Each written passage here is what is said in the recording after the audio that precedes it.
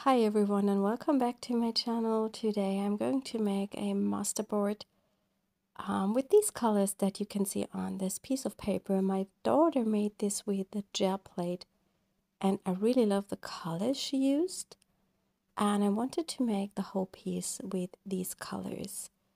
I'm starting out with a new color in metallic. I'm just scribbling around very loosely to break the blank page and to just get something down. The paper that I'm using is the Canson XL watercolor paper. It has 300 GSM and it's quite heavy and perfect as a base, for example, for artist trading cards or tags, greeting cards, all that kind of stuff. In my next step, I also wanted to just bring something onto the background. It's not there to be visible in the end. Well, there will things be visible, but I don't know it at this stage of the process. And also the neo colors are water soluble, so this crayon will mix into the next layers that I'm going to add to my process, to my page. The title says Pushing Through the Ugly Stage. And that is something I think is quite difficult sometimes, because very often there is an ugly stage, especially when you're working in mixed media and when you are working with many layers. There often is an ugly stage, and I think sometimes we tend to just say, oh, that doesn't look good, and we are stopping and just throw the stuff away or lay it aside to work on it later.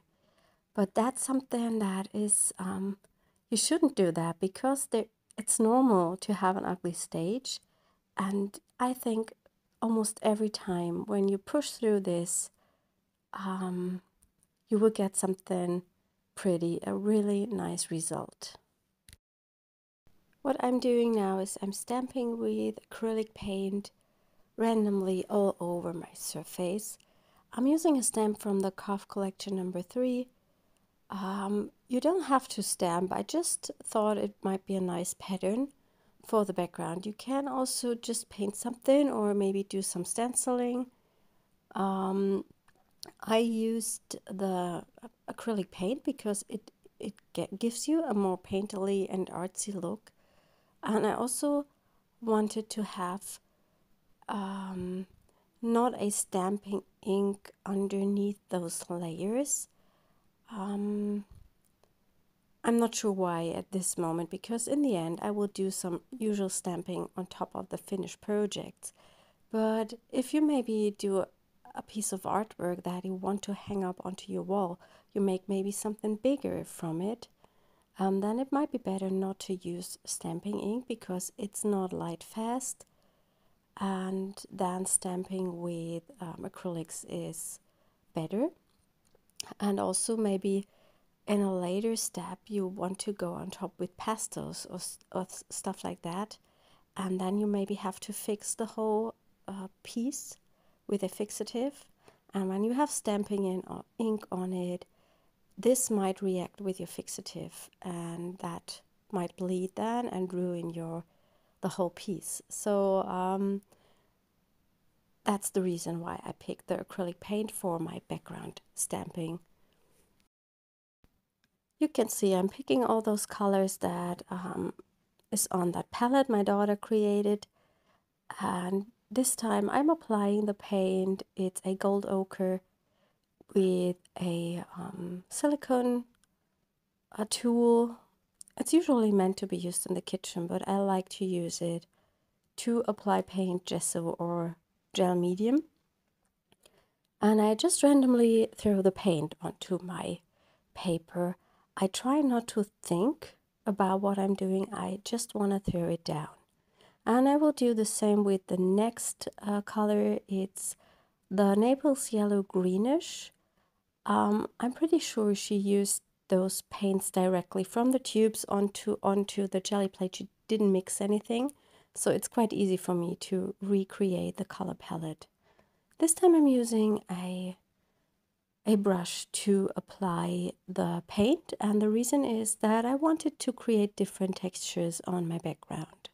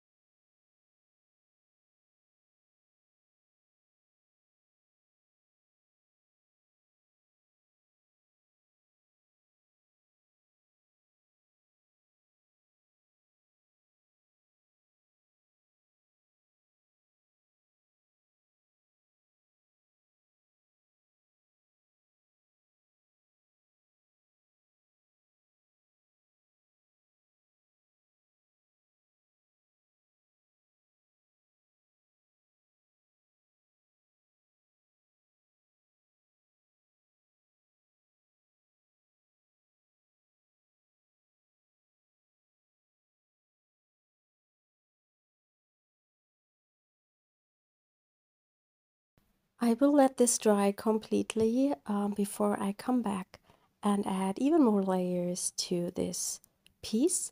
And what I did was I searched for some collage papers from my stash that are matching the color palette. I picked different types of papers. Here I'm using a rice paper that was printed with a jelly plate, and I'm sticking it down with gel medium as this should be a background for me that is sealed and that can be used for all kinds of different projects. I'm using the gel medium. When I do something loose in my art journal, I use a glue stick because it's just not so time consuming, and also it doesn't take much effort to stick papers down with a glue stick. It's a bit harder with gel. I'm using that catalyst blade to smooth out the papers to make sure it does not wrinkle on my page. I'm speeding up this part of the video where I'm gluing down collage papers. If you paint along with me, just pause the video maybe, as it has to dry afterwards.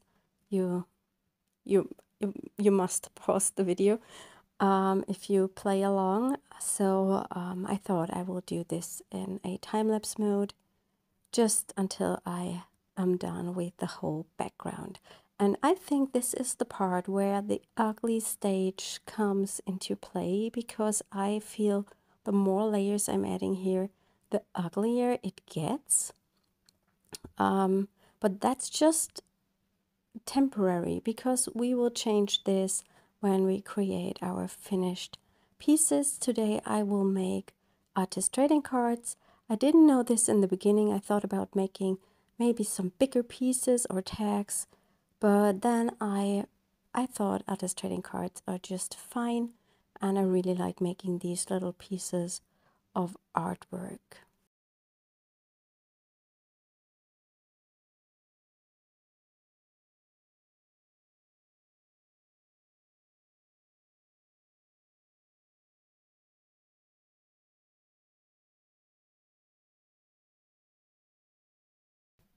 By the way, the paper with the black dots and this one I'm having here, these are tissue papers, and I always collect them when we buy new shoes for the kids. They're always in the packaging, and these are great to make collage papers too. They are just a bit thin, but that's great because you get quite a transparent layer onto your work, and that's what I really like. I will lay this aside and let it dry completely. This was the stage where I decided to make some artist trading cards out of this, and I decided to do some normal stamping to create texture already on the background. I picked quite a neutral stamp so it fits every card.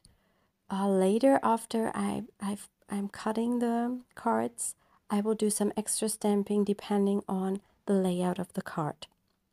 But this is just to bring in some more interest and texture.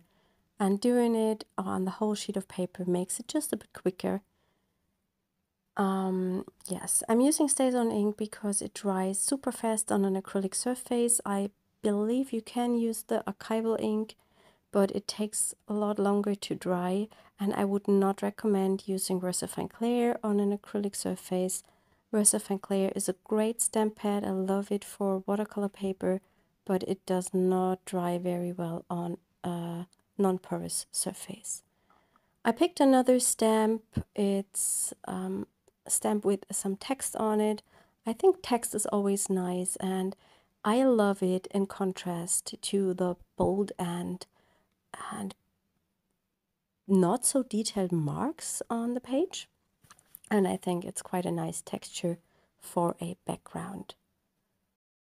I will give you all the links of the stamp sets I'm using in the video description. And there's also a link to my blog where you can have a closer look at the finished cards, because in the end it will move quite fast through all the cards I'm making today. And I make not all the cards that I can cut out of this piece of paper today, but I will share the others over on our shop blog over the next weeks. So you can also check that out, because I'm going to use everything from this piece of paper.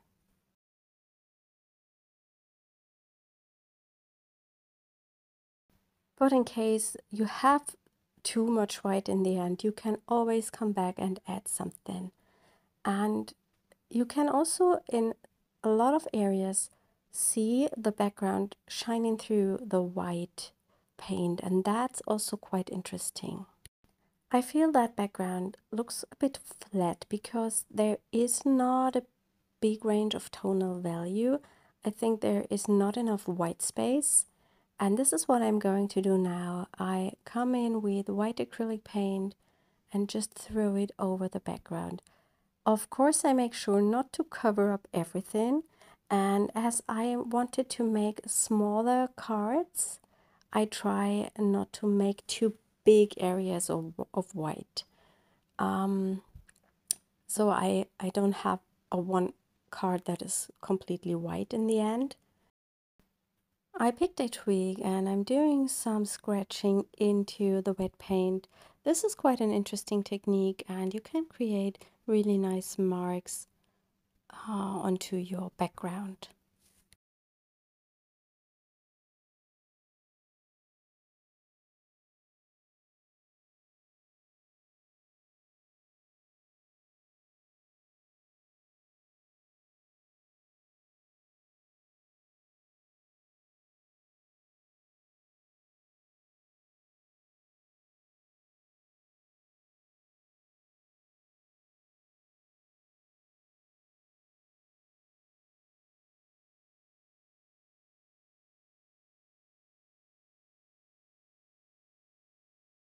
Again, I'm going to let this dry completely, and what I'm doing then is I will throw on some acrylic ink in metallic, exactly the same color my daughter used on that color palette piece. And here you can see I throw on some of the acrylic ink, and I also let this dry. And here I'm back with a viewfinder. You can use a viewfinder, or you can cut your paper just into several cards of the right size. Then you will get more cards, but I prefer using a viewfinder to find really nice layouts of the cards. And this is what I'm going to do. I will search for nice backgrounds, mark them out, and then cut them to the size of an artist trading card, which is 2.5 inches by 3.5 inches. If you cut the whole piece of paper just into pieces of the card size, you might end up with a lot of cards that don't have a perfect background. And that's what I didn't want. There will be some leftovers, and I will give you some tips what you can do with those. I'm back and I cut 10 artist trading cards. I think that's quite a lot. And I also cut 2 tags, and I have some leftovers, and I will give you some tips on those as well. Here is one that has a lot of white. I will add a little bit more to this one later in the process. And what I'm doing now, I have a lot of prepared images laying here, and I just take them out and have a look what I like and what fits the card backgrounds. And then I'm going to make some artist trading cards.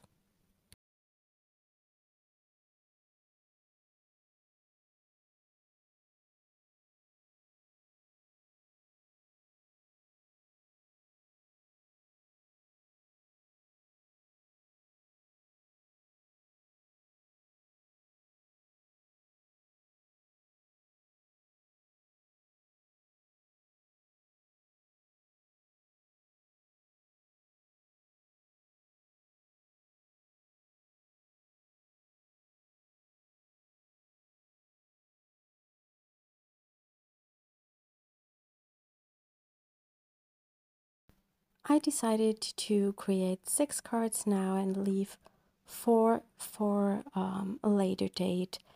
And what I did with the leftover pieces, I cut these tabs, and these are quite lovely to use in your art journal or junk journal, or also on the sides of these artist trading cards, for example. I picked 2 of the cards I have a main image for, and I'm stamping a little bit of that gritty image from our pencil Mox 4. This is part of the process that I like the most. Just finishing up something, I think that's quite a lot of fun. For these cards, I wanted to use the bumblebee and the bee from our Inky friends. I had them already cut out, laying in my stash, and I wanted to have something they can sit on. And I decided to pick our mixed media borders and stamp them into the middle of the card so they can sit there.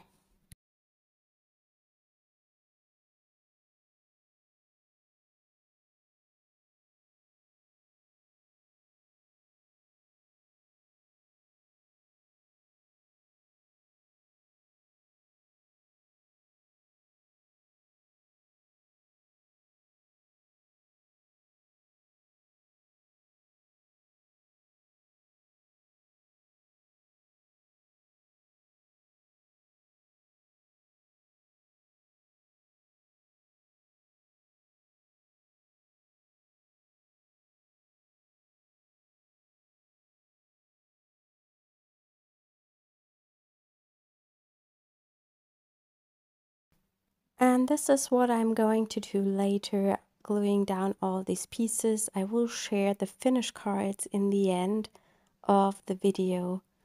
And I think what I'm doing here on these cards is I will give them a inked edge because I feel that looks kind of a frame and it makes the card stand out a bit more, I feel.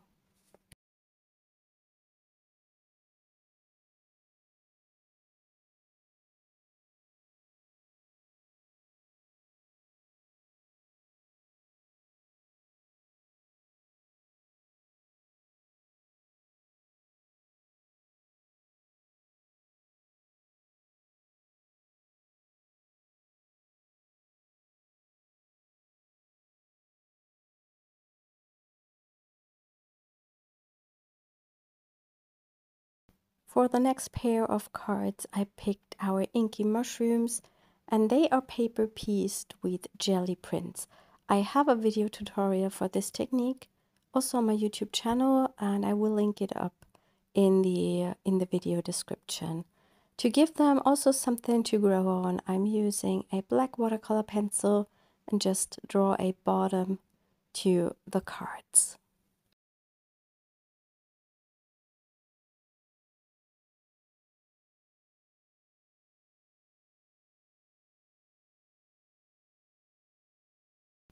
I'm going to let this dry so I can come back and add a little bit more of background stamping or mark making. And the next 2 cards will also get some mushrooms on them, and here I am picking those textured mushrooms, and with these I made the video where I shared the paper piecing technique. You maybe already watched that. And I will do the same here, give them something to sit on, and also do some background stamping.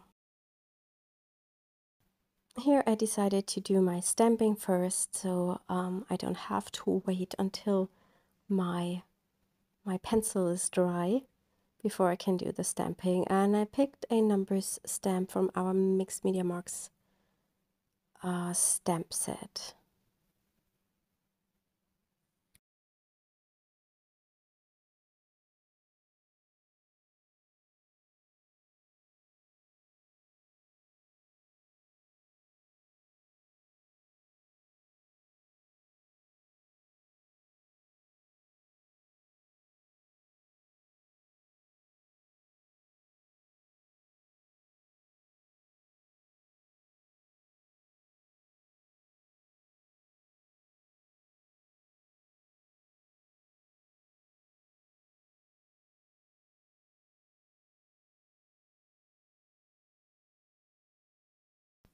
Let's come back to the other cards where I have already painted the bottom. It's almost dry and I can lay out the mushrooms and see if I miss something on the background.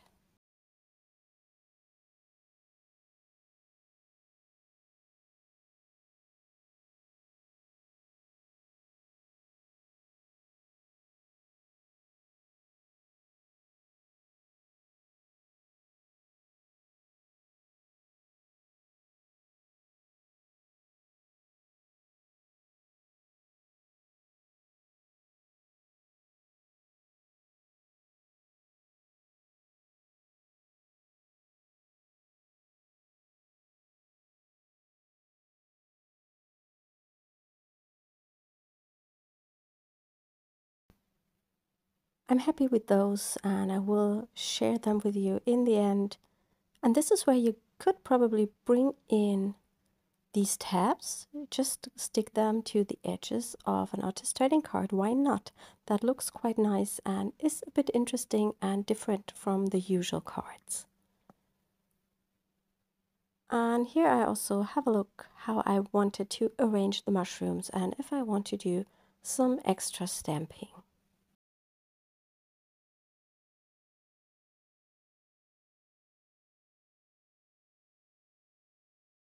And I decided to just ink up the edges of the cards because I really like that. And I will finish up all the cards off camera and then share it with you over on my blog, and you will see some finished photos at the end of this video. And I hope you enjoyed the video and you find it inspiring. And I hope you will leave me a comment and we will see us next time. Have a wonderful weekend. Bye.